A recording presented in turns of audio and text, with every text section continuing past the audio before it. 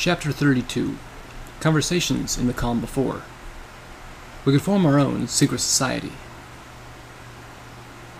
Well, I just barely floated off the painting of Splendid Valley back when Homage came in. Well, what? I asked, hoping I didn't sound as guilty as I felt. Did you sneak around my back and break into my safe to look at your memories, even after both I and you told you not to? Oh, goddesses. It was bad enough that I disappointed myself, but just how deplorable was it that I broke into Homage's private safe to do so? I hated my curiosity, and I hated myself for being so weak. I looked at Homage, wondering what to say. Should I admit it? Would it hurt her? Did she already know? Little Pip, Homage said, in a sad yet stern voice. I don't know what upsets me more, that you broke into my safe and tried to undo everything you'd worked so hard for, or that you'd actually consider lying to me about it. But my heart broke. You paused to think. Homage frowned. It doesn't take that long to think of how to say yes. My gaze fell to the floor. I think you'd best sleep elsewhere tonight. I felt my blood freeze. I looked up to Homage's eyes, pleading. The beautiful little gray unicorn gave me a soft, sad smile. I was there when you made your little speech to yourself. I knew you were probably going to do this, and so you did. I hoped you could be better than that. Her words hit me, like a buck in the gut. But I'm not angry at you for failing, just disappointed. I would rather she'd be angry. Disappointed hurt so much more. I could handle being yelled at, but the idea that I had failed and saddened Homage. Homage looked at me tenderly. Before your worries take you to dark places, I'll tell you up front, this doesn't change my feelings for you at all, and my disappointment will be short-lived. I'm not sending you away because I don't want to see you. I'm sending you away because you've been bad, and I'm punishing you. She gave me a short little smile, and I think we both know you need that as much as you deserve it. The smile faded. I'll see you tomorrow, little Pip. It took me most of the ride down the elevator to figure out why I needed punishment as much as I deserved it. There was no question of the latter. The pit of my stomach and the self-loathing in my heart told me I had done wrong. I had wronged myself, and far worse, I had wronged her. My voice in the darkness. And with that, even if she forgave, I would never be able to accept forgiveness until she had pushed me for it. I couldn't move on while my tail was twitching. I needed something to fall on my head, or I'd always be looking for it. I wasn't entirely sure how I'd come up with that analogy.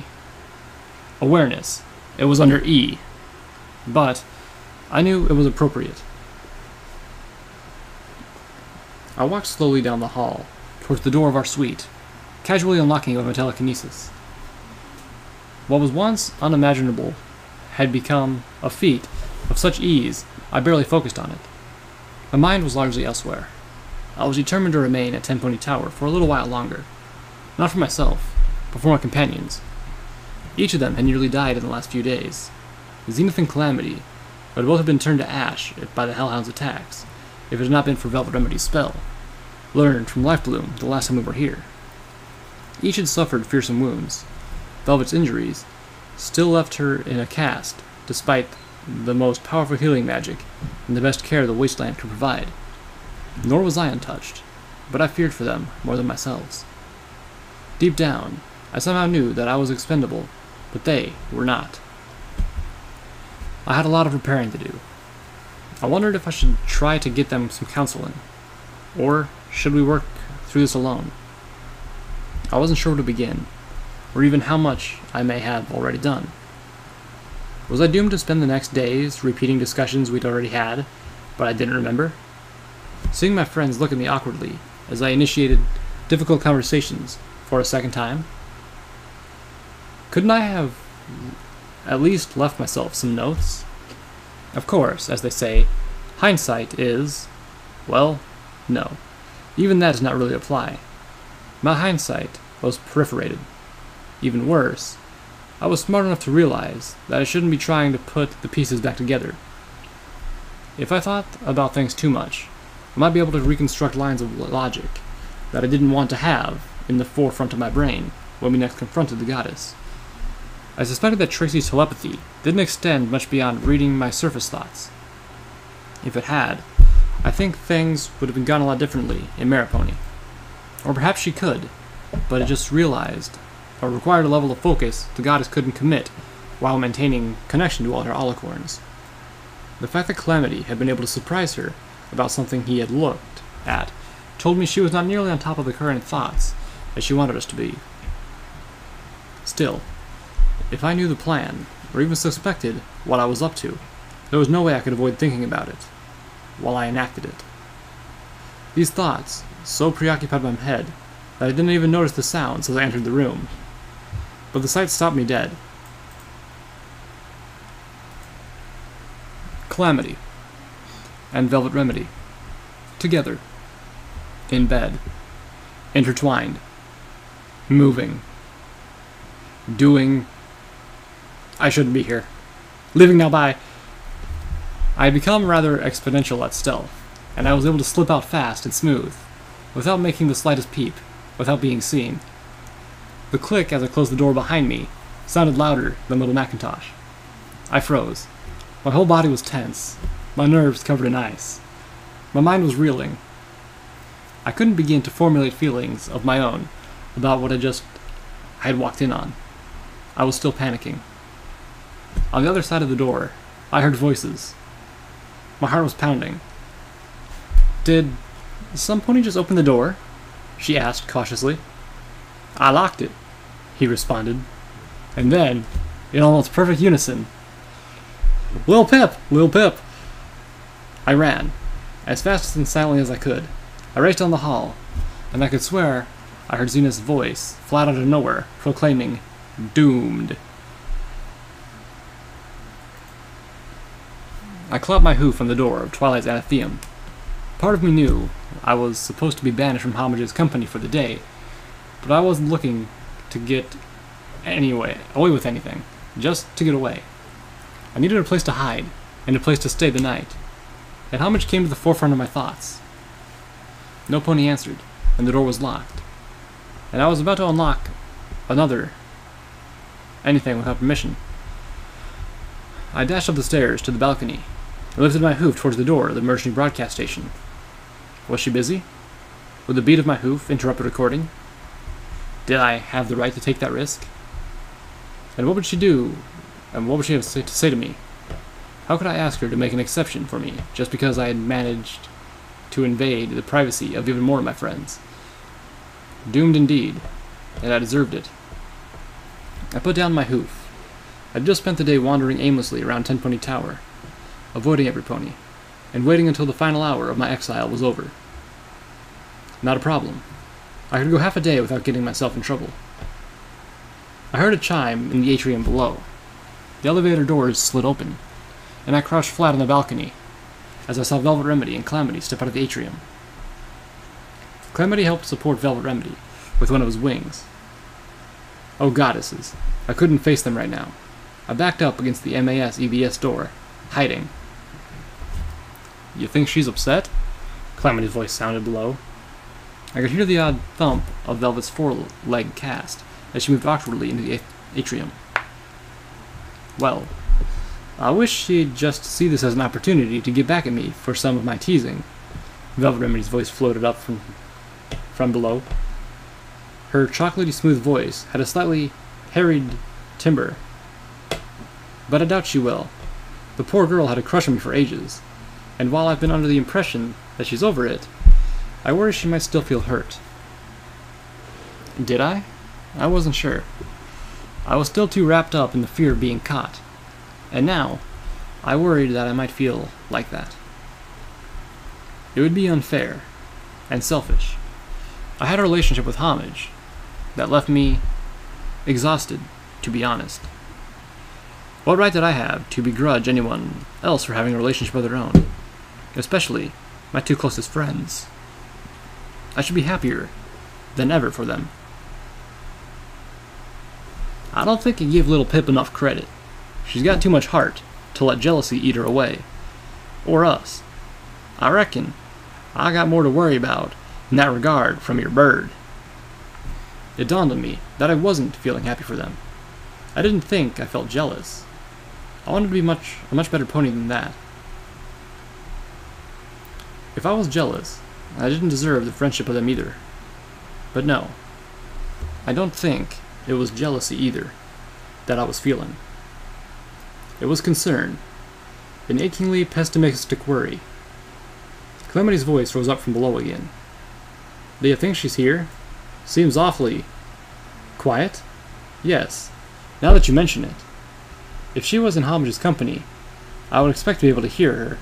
At least, that is, what Zenith would have me believe. I buried my face in my forehooves, suddenly blushing. There was absolutely no way this could get any more awkward and humiliating. I mean, 31! Celestia's mercy. Okay, I was wrong. Now, it couldn't get any worse. That's a lot, right? The buck asked, in ignorance. Yes, that's a lot, Remedy said. I could almost hear the rolling of her eyes. Did you? Oh no. Did Calamity really ask that? I heard the soft smack of Velvet Remedy's hoof. Good for her. You do not ask a lady that, Calamity, she scolded. Then in a smaller voice, she admitted. Yes, twice. Twice? Oh, the big idiot. And we were... Then she was... I felt my ears burning as I realized my Pegasus friend was trying to do the math. How the hell does she have time to come to Splendid Valley? Indeed, Velvet said with the silent grace of bitterness. Clearly, Homage's cutie mark should be a little Pip. Obviously, that's what she's best at doing. I wanted to melt into the wall and disappear into some void beyond. I wanted the moon itself to come crashing down through the ceiling and crush me. I didn't want them to find me, and they didn't want to be hearing this private conversation. And the mere thought that they might discover that I'd been unintentionally eavesdropping made me die inside. I heard a splash. One of them had stepped in the fountain's puddle. After Maripony, I finally understand the alicorn in this room, Velvet's voice mused, changing the subject. I had been wondering how and why Twilight Sparkle would have chosen such a decoration. When we find her, Calamity stated slowly, you think you oughta do the talking. Oh? And why's that? Well, y'all are just better at it than me. Little Pip will want to know about what we are now, and all. I just mess it up. And just what are we now? Velvet said silkily. Damn it. Calamity sighed in frustration and confusion. That's just the question I was trying to avoid. Slowly, he admitted, I don't know. Velvet's voice was gentle and kind. You're Calamity, and I'm Velvet Remedy. Just like before, only more intimate. I heard another splash. I'm not going to push for us to be anything more than you want us to be. I'm never going to tie you down, or demand a commitment if you aren't looking for. I couldn't help but feel this conversation was built upon a great many that I hadn't had privy to before, and that I had no excuse to listen to this one. My mind began to scramble for a way to escape. You don't even need to ask, girl. I know, Velvet purred, but I need you to know that I'm not looking to change anything about you. Well, except maybe for your grammar. I just want to be with you. If I opened the door behind me, closed it, and stood up quickly, surely they would think I had just stepped out of the station behind me. It seemed like a good plan. The door was locked. Of course it was. Well, surely I couldn't get myself into any more trouble. Oh, dang it. I don't know nothing what to say. I ain't good at that sort of thing. You don't know anything to say, Velvet tried pointlessly. But yep, wish I did. Maybe I should just hold you. The lock clicked. I slid the door open, then stood as I closed it again. Little Pip, Little Pip. I raced down at them, both standing at the fountain's pool. Calamity's foreleg sliding away from an interrupted embrace. My heart raced, and I blurted out the first thing that I thought of. Oh, hello. I was just in there with Homage, in the place, doing the thing. They gave me odd looks. I wanted to face with myself into unconsciousness. Instead, I gave them a forced and probably awkward smile. They looked at each other, then back to me. Their expressions melted into ones of compassion and concern. I realized that my awkwardness would be taken as discomfort over what they knew I had seen, and not what they didn't know I had heard. Velvet Remedy started to call up to me.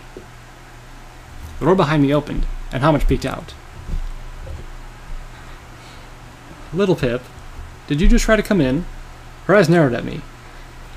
That's not how punishment works. Calamity and Velvet Remedy exchanged looks of quick realization. Doomed. I am not a clever pony. After 20 minutes of explaining it and confessing and apologizing, went with a hint of blubbering, I found myself sitting across from Velvet and Calamity at Homage's table, feeling small and guilty as Homage made everyone tea. At last, however, I had been able to put solid thoughts into my feelings. The problem was how, or even if, I should voice them. What if my worries were correct? What damage would I do by shining a light on them?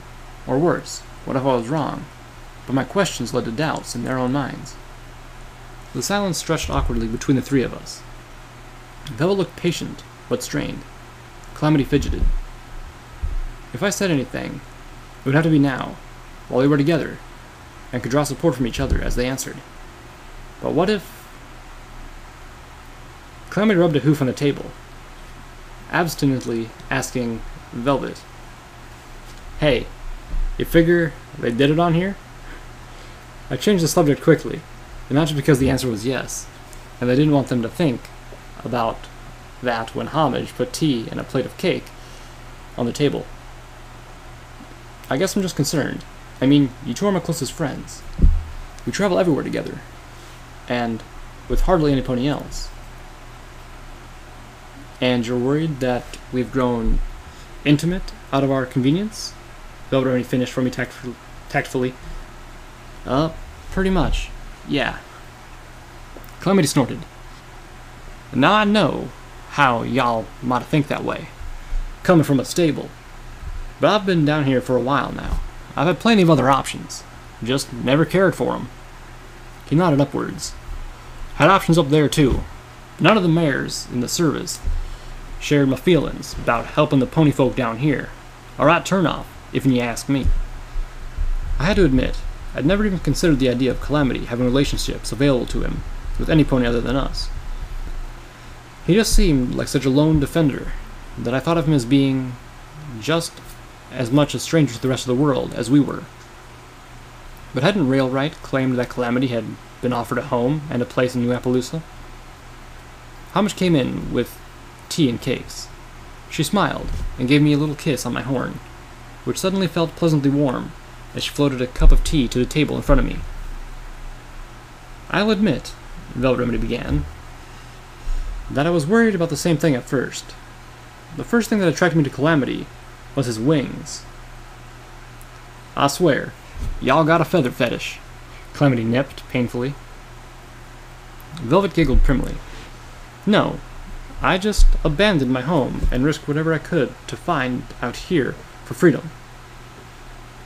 And there you were, more free than I'd ever imagined any pony could be. Not even the ground could hold you. Ah, shucks. I ain't no different than any other Pegasi. Oh, but you are, Velvet cooed maturely. I didn't know at the time, but you are so much more. I always wanted to be a medical pony, and I embraced the first chance I got to. But I left my home behind for selfish reasons. You cut your shackles because they were preventing you from helping others. You freed yourself out of compassion and kinship. Calamity was blushing now. I realized I'd liked seeing him like that. It brought out a beauty in him. You truly care about ponies, she continued, her eyes roaming over Calamity. And I've seen how you are with us, especially with little Pip, she said, turning back to me. He'll stand by you, never leave you, protect you, even from yourself. Always there to catch me, I found myself saying softly. Velvet smiled and nodded. I feel safe with him around because I know that he'll protect us, especially you, since you seem to need it the most. But he has always been right there for me when I needed him too. I was suddenly feeling guilty again, this time for monopolizing Calamity's time. I lowered my head, breathing in the calming scent of the zebra chai tea wafting up from my cup. Scowling a little, Velvet Remedy couldn't help but add, I'm not saying we're a match made in the clouds. He does tend to jump to violence as a solution far too readily for my tastes. And he's not the only one. She fixed me with a look. For a few moments, her gaze held me like steel, making me squirm. Then, her expression relaxed. But I realized that, in the Equestrian wasteland, violence is often the most appropriate response, although not as often as you two take it to be. And at least both of you are motivated to shed the blood you do out of justice, compassion, and a sense of responsibility to your fellow pony, all of which seems sorely lacking in far too many ponies out here. She turned to Calamity with a look that clearly said, your turn. Homage trotted around and sat behind me, watching, unobstructively. I felt a gentle support rating off of her, despite her recent disappointment. I was supposed to be being punished, but there was no hint of that. I found myself feverishly wishing that Calamity to not blow it. I wasn't happy for them because I was worried they were going to get hurt, but I wanted them to be together, I realized. I hoped for them, and Velvet's words were like a ray of real, untainted sunshine.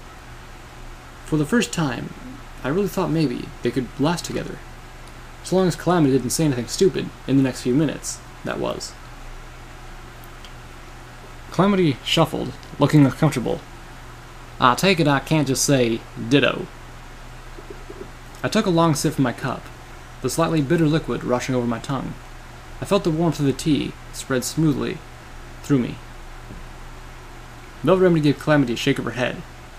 The Pegasus reached back to brush at his mane, accidentally tipping his desperado hat into his eyes. Well, she's beautiful, he stated. Not just outside. Beyond her outer beauty, and occasionally abrasive personality, she's really beautiful inside. I winced. He was going to be paying for that a bit later. I mean, from Calamity's shuffle, I guessed he knew it too, but he was being honest. I hoped Velvet took that into account. Look, when we first rescued her, I didn't know what to think.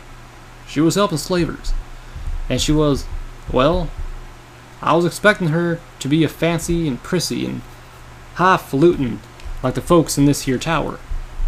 But she weren't like that at all. She's beautiful, but she's, I don't know, down to earth? He paused, looking for a word, then smiled as he settled on practical. She's practical. And more importantly, she's devoted. She weren't helping slavers because she sympathizes with any of what they're doing, but because she's dedicated to helping folk. And she don't let unpleasantries or discomfort get in the way. Calamity wrapped his tail around Velvet Remedy, who was holding him with rapt attention.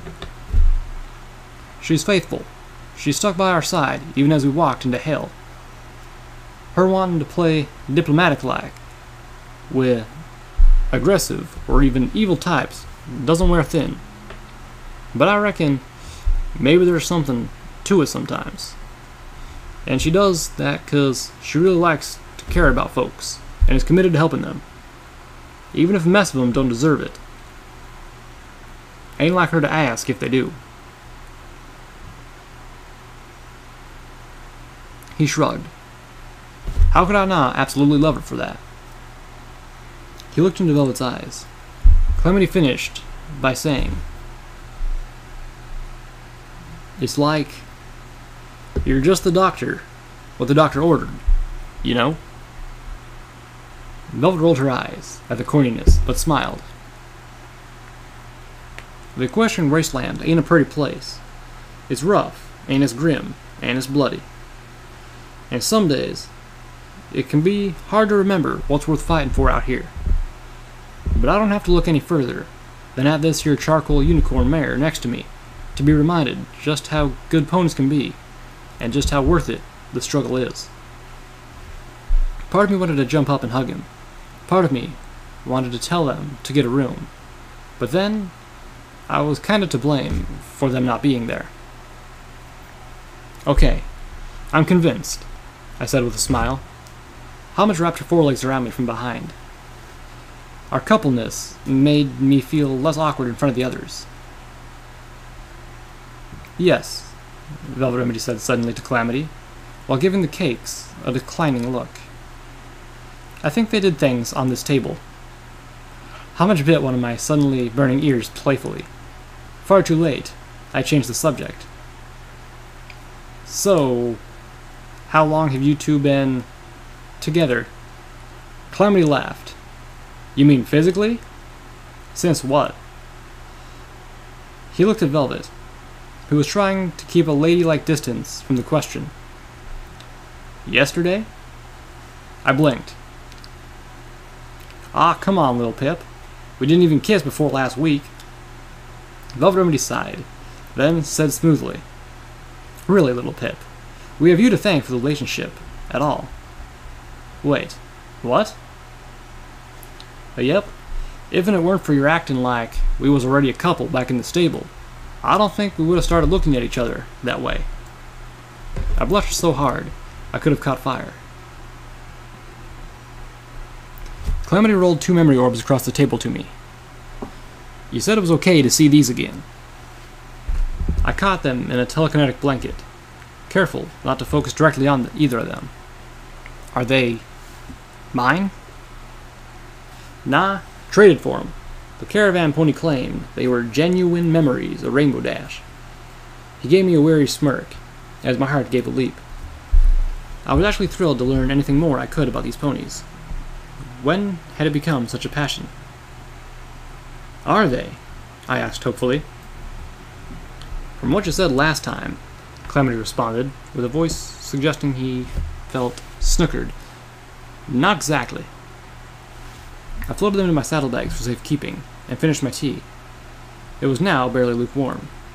The conversation had lasted a while. After Velvet and Calamity had taken their leave, I felt Homage's forelegs slip away from me. The cups and saucers and plates of cake lit up with the glow of Homage's horn, and began to float themselves back to the kitchen sink. I felt like a warm blanket had been pulled from me on a chilly winter night. I guess I should go now. I'm still being punished, right?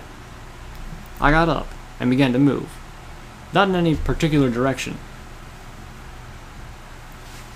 Yes, Homage said, a touch reluctantly. I wished punishment didn't mean having to be apart from her. The thought of being alone tonight hurt more now than it did before. I stopped next to a desk, littered with Homage's personal things.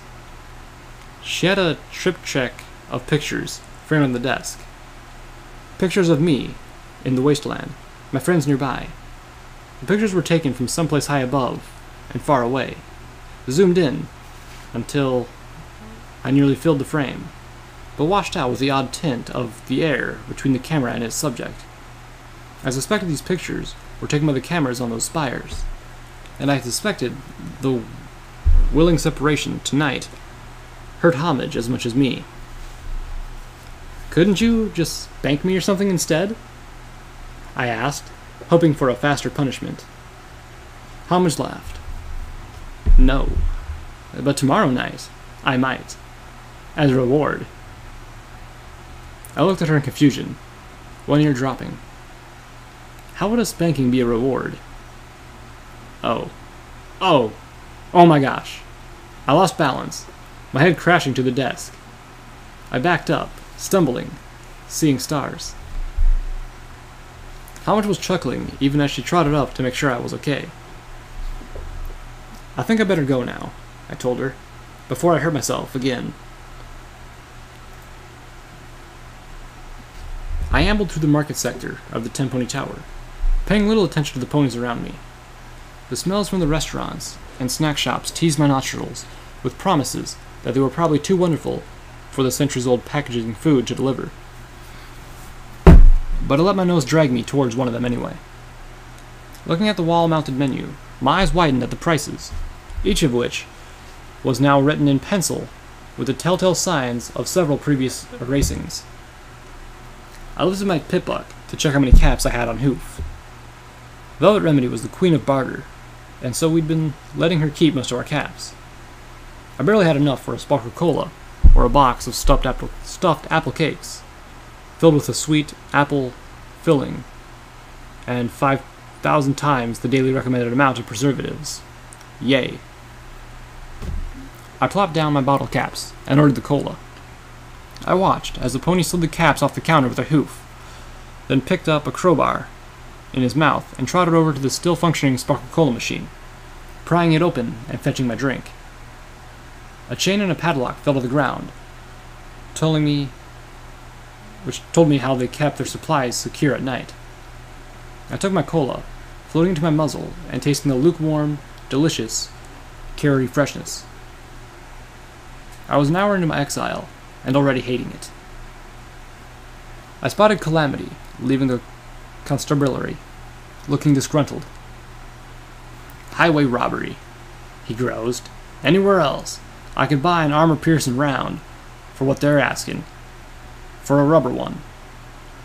He added, "Well, if anywhere else sold 'em." I scampered over to trot by his side. "How's your wing?" Calamity smiled, judging my intentions. "Velvet and I are doing both fine. Well, not fine. She's hurting inside. What happened to both of us at Old Olney scares her badly. We're working through it together, so don't try to set us up with a shrink again." I blinked. I did that? I considered it earlier. Yep. Not one of your better plans," Calamity noted, "but well-intentioned. I wasn't sure I wanted to see that memory. Ever." We walked in silence for a while. I drank my cola, then offered some to my friend. Calamity accepted, biting down on the bottle's rim and tilting it back for a swig. Then he passed it back. We walked in silence some more. "I'm worried, little Pip." I nodded. There were about 100 things for us to be worried about, plus several extra ones for Calamity as he plunged into a new, deeper relationship with Velvet Remedy. The Enclave, that experiment in Old Olney, that's new. Post-Calamity new. And I don't know what they would be doing there, why they would be doing that, or what they are up to. He looked at me. "And I'm worried." Of all the possible worries he might have, this one was the one I expected the least. But I knew what I shouldn't have. These were his ponyfolk, his old home. They had to be weighing on him, as much as concerns from Stable 2 weighed on me. "The Pegasi are good ponyfolk," Calamity said.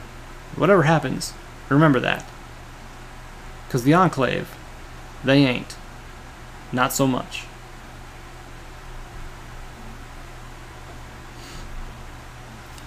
I was in a large gray foyer, marbled in gray.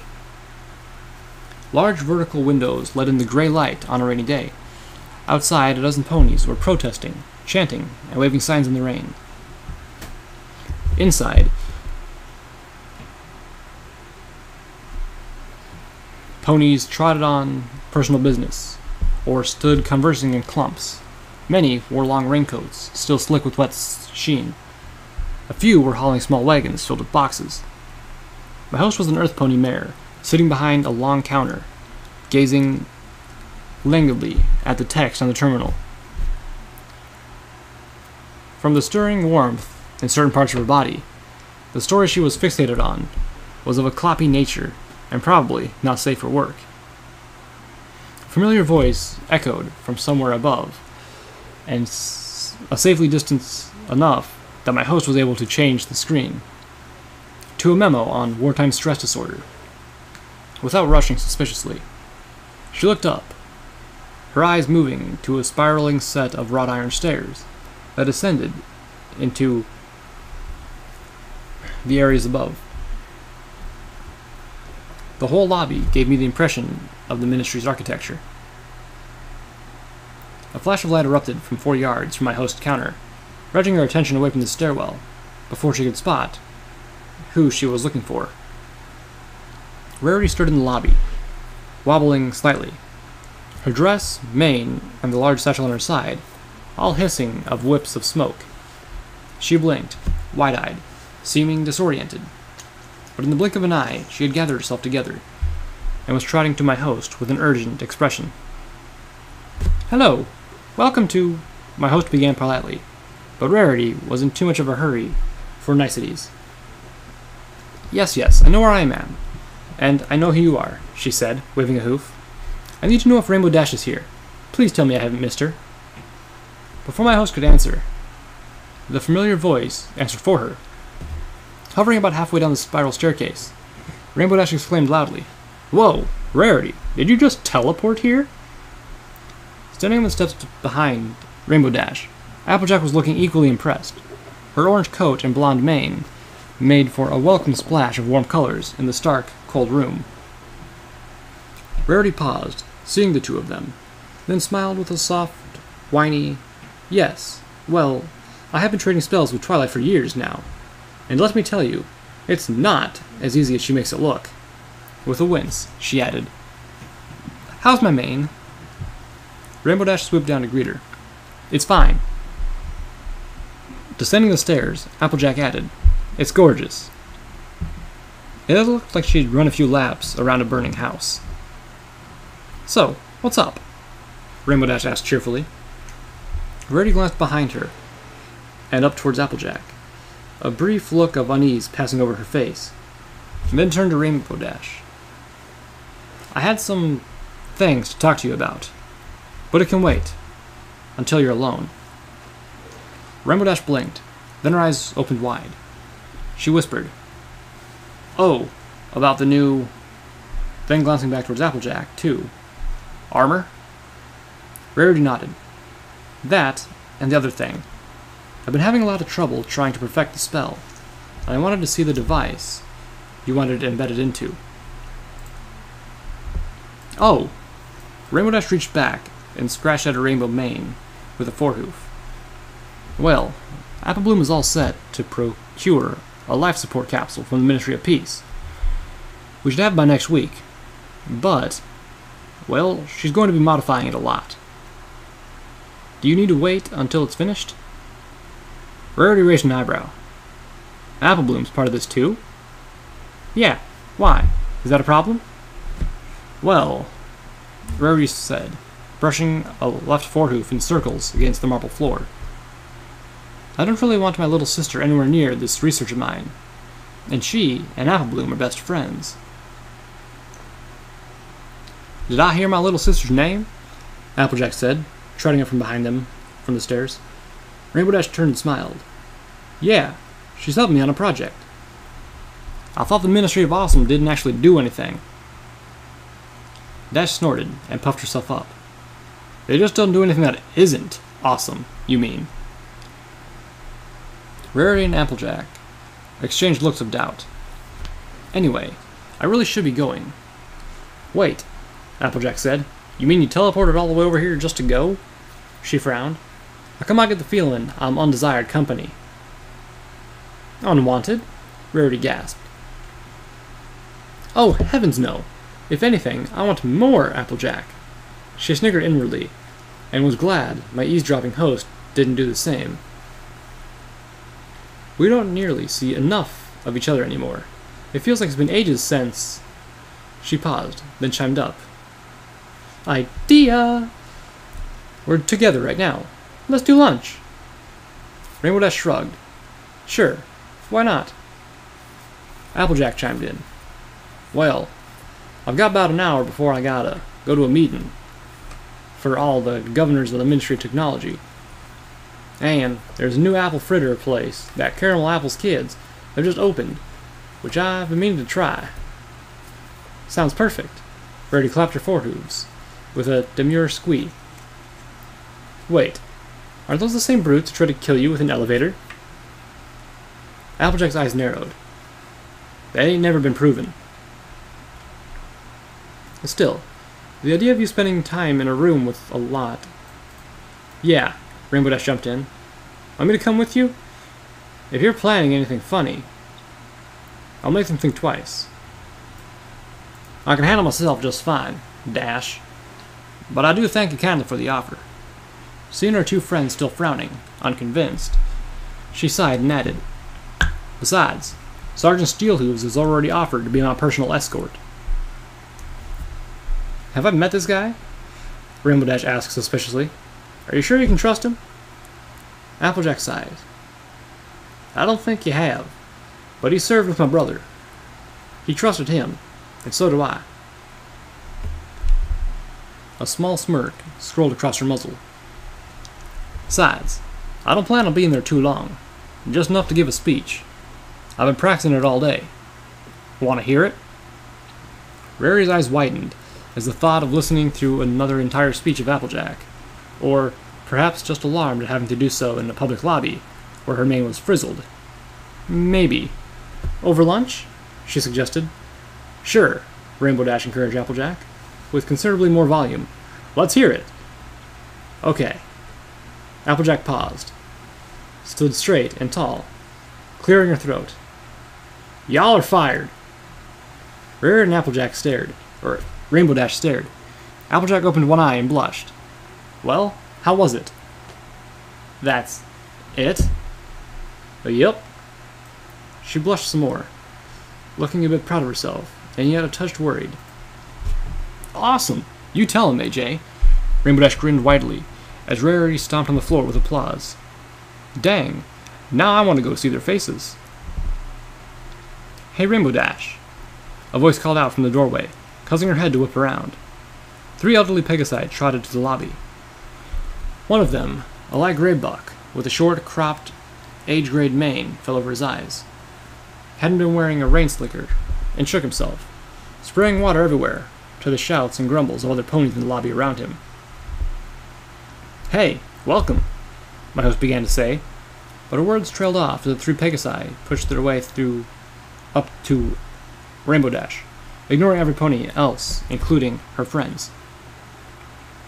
Hey, Rainbow, remember me? A mustard-colored buck asked, stepping forward in front of the others. He was an unusually large buck, his rain slicker covering over half of his flank, revealing most of a large orange basketball for a cutie mark. I wondered idly if he had a ball, or 1 ball, or 2, then immediately wanted to jab my hoof in my eye to kill the mental image that followed. Rainbow looked them over, then narrowed her eyes, and shook her head. Sorry, no. I'm rather busy, and I only have time to remember important ponies.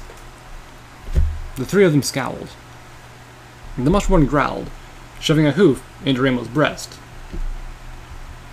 Well then, maybe you remember my little brother. He's one of the Pegasi you got killed fighting that dragon over Hoofington. Rainbow Dash's eyes went wide. Her demeanor changed immediately. Oh, I'm so sorry. Several babe ponies died valiantly that day. Yeah, said the 3rd. The Pegasus, the color of dark dust, with piercing blue eyes, and the few remaining strands of sandy mane on his head. Seems like an awful lot of Pegasi die valiantly these days. In fact, seems like we do the bulk of the dying. I don't know any pony in Cloudsdale who ain't lost family. Rainbow Dash nodded silently and sadly. The war, the dark Dust Pony scoffed. "The war's on the ground, against zebras." "And dragons," Rainbow Dash reminded him. "They're using dragons now, in case you somehow forgot. Not to mention Griffin Mercs. And some of them have magical fetishes that allow them to fly," Rarity chimed in. "If you think it's impossible for an earthbound mare to fly her way to Cloudsdale with the right magic, you have tragically short memories." The mustard-colored one spat. "Well, they wouldn't be bringing the dragons if the Pegasi had just stayed off the war. Now, I hear you're pushing Luna's new initiative to put even more Pegasi on the front lines. You won't be satisfied till every one of us is facing down zebra guns. If the had just..." Rainbow Dash sputtered. "What?" "And we ain't the only ones who think that neither," the balding one informed Rainbow Dash, coldly. "And while we might not be important, my sister's the mayor of Cloudsdale, and she..." "Not just one apple-bucking minute," Applejack interrupted loudly. "Now I know y'all have lost kin, and I know how much that hurts." She strode up to the mustard-colored buck. "I lost my own brother in this war. His name was Big Macintosh. Y'all may have heard of him." The mustard-colored pony had the dignity to look abashed. I heard a click and a whirl from above. My host turned away from the argument as the text on her screen disappeared, replaced by a flashing warning. "Live grenade detected." At seemingly the same instant, Rarity gasped, "Grenade!" Ponies began to scatter, running into each other, not knowing where to go. Rarity's magic flared around her satchel, opening it. Beams of colored light shot out from the twin magical energy turrets, which had descended from the ceiling. They struck a pony in the crowd, turning her into a burning pink silhouette of whomever she had been. My host looked down, scanning the floor, her actions seeming unbearably slow. I mentally shouted for her to duck and cover, but she seemed transfixed. Her eyes fell on the metal apple, not 2 yards from her desk. The dark bulk of a large, open book fell down over it, and 4 white hooves jumped on top. The book! In an instant, a flash of fire and swirling magical energy underneath the book. A crackling sound that left a buzzing silence in its wake, and a rippling explosion that threw Rarity back. My host stumbled, disoriented, a ringing in her ears. Everypony was shouting, but their voices seemed muffled and far away. I spotted the black book. It led us to Rarity, smoking but undamaged. I felt conflicting waves of horror and relief. How could any book survive smothering a magical energy grenade? Just what kind of book was this? And yet, thank the stars that it wasn't hurt. That book was dangerous, but it was valuable. Just looking at it, I knew how useful it must be. Rainbow Dash was fast. She flew up to my host, breaking her out of her fear-induced paralysis with a clop of her forehooves. "Lock this place down!" she shouted, over the ringing in my ears. "Gather the witnesses and call the Ministry of Morale. Some pony saw something, even if they don't know it." Applejack was trotting around, calling out, "Is every pony okay? Any pony hurt?" She turned to my host and lifted a hoof, and she shouted, her voice sounding like it was coming to me through yards of thick cotton. But at least the buzzing was quickly fading. "Call up the Ministry of Peace. Have them send counselors." My host nodded. Rarity groaned, getting shakily to her hooves and rubbing her eyes. "Quick thinking, Rarity," Applejack said, dashing over to help her up. "I reckon you saved a mess of lives with that." Applejack froze, staring at the black book. "Is that what I think that is?" Turning to Rarity, a dark scowl crossing her face, Applejack said, "You said you were going to get rid of that accursed thing." Dusting herself off, Rarity stared back. "I said I would burn it," Rarity said calmly, "and I tried. But as you can see, it doesn't burn." Lowering her voice, she whispered something to Applejack. That made the pony's ears shoot up in alarm. Then raising her voice again, she added, "I even had Spike try to burn it, and all that did was send it to Princess Celestia. I winced. Even my host winced, realizing that couldn't have led to pleasant conversations. Applejack frowned, clearly wanting to believe her friend, but having doubts at the same time. Rarity's guilty look wasn't helping. Well, you still should have gotten rid of it. How? Rarity retorted stubbornly. I doubt anything short of a megaspell could destroy it, and I certainly don't want to dispose of this book anywhere it can be found by the wrong hooves. Damn it! Rainbow Dash piped up, unknowingly interrupting her friends before the fierce discussion could grow into an argument. Dash had flown over the pile of ash, which had once been a pony. Whose idea was it to use magical energy for defenses in here? A pile of ash isn't going to conveniently tell you who it was, or offer up its former possessions for an investigation. Zebra sympathizers, I would suspect, intoned Rarity dourly, turning towards the very upset blue-coated Pegasus. Shouldn't jump to that conclusion, Rarity, Applejack warned. I don't like this blaming zebras for everything that goes wrong. It certainly wouldn't be the first time they've taken a shot at me, Rarity bristled. She looked at Applejack with surprise. After Zecora's betrayal, I'm surprised you still defend them. Just because Zecora turned out to be a bad apple, don't mean all of them are, Applejack insisted. Even though my host is paying more attention to the Earth Pony than the Unicorn, I was able to catch a brief glimpse across Rainbow Dash's face. I realized suddenly that Rarity and Applejack didn't know the truth about their zebra friend. The reality behind Zecora's defection was a carefully guarded secret, held by only 2 mares, and probably only the tiniest fraction of ponies within their respective ministries. Ain't like there ain't other pony folk who might want to take a shot at one of us. Rarity met Applejack's statement with wide eyes. Oh dear, you're right. Well, if it was them who was behind it, they sure as sugar ain't stopping me from getting to that meeting. Hell, Rainbow Dash blurted out, flying up. For all we know, the target may have been that lot.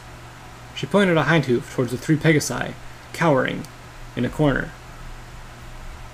What they were speaking amounts of pretty much to sedation. Her expression was cross and grim. I'm beginning to think Cloudsdale needs a ministry morale hub. Rarity looked around desperately. Oh dear, oh dear. Lunch is off, I'm afraid. I need to go back to my image. We don't have much time to figure out what to tell the news ponies about this. 3 ministry mares. Oh, this is bad. We have to move on this now. As Rarity magically scooped up the black book and vanished in another flash, my host finally began to actually do her job.